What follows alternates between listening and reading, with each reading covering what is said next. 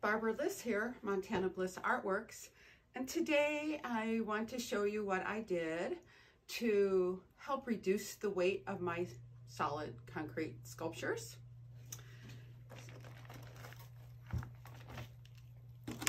So I took a piece of styrofoam and I wrapped cellophane around it. It really isn't sticking, I just have to get a hold of it. There it goes. So I put that styrofoam with cellophane around it on my sculpting surface, and then I started applying my concrete mix over it. The reason I did this is to reduce the weight of the concrete piece. Is 26 pounds as it is with that hole in it, and he's 22 inches tall and 10 inches wide. So I reduced it, and the one thing I would have done differently is I would have allowed more space here. Structurally it's fine, but it would have allowed more room for the hanger. My hanger will fit, but I should have gone higher, which means keep track of that, because once you get it all covered with concrete, you kind of lose track of where that foam is at in there. And so maybe putting a mark on my work surface, but as you can see, it gets covered with concrete slurry pretty quickly. So a couple other things I just thought I would share with you is the colorant in his features was put into the wet concrete.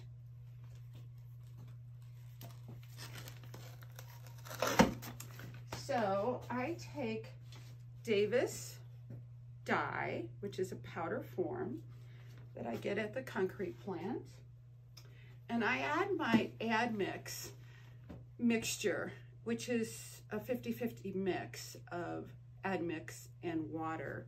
And I add it to the colorant to make like a paint. So then I apply that onto the wet concrete with a brush. You want to use a brush that's got smooth bristles and not already damaged by concrete, which are frayed and won't give you a straight enough line.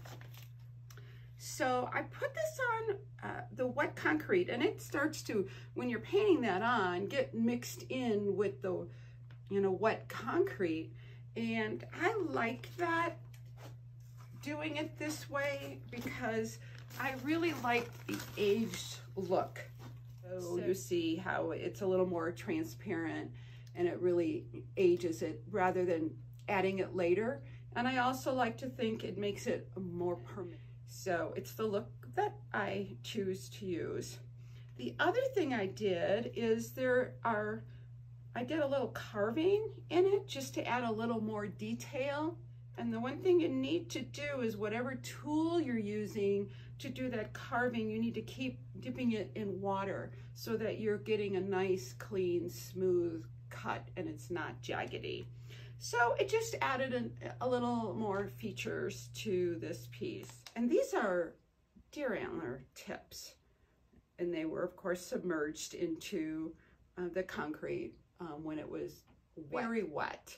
So you don't want to do that when it's starting to set, because concrete doesn't give. And if you're pushing that into set or starting to set concrete, it's going to resist that, and you're going to crack it, and it's going to work away from the actual pieces you're inserting.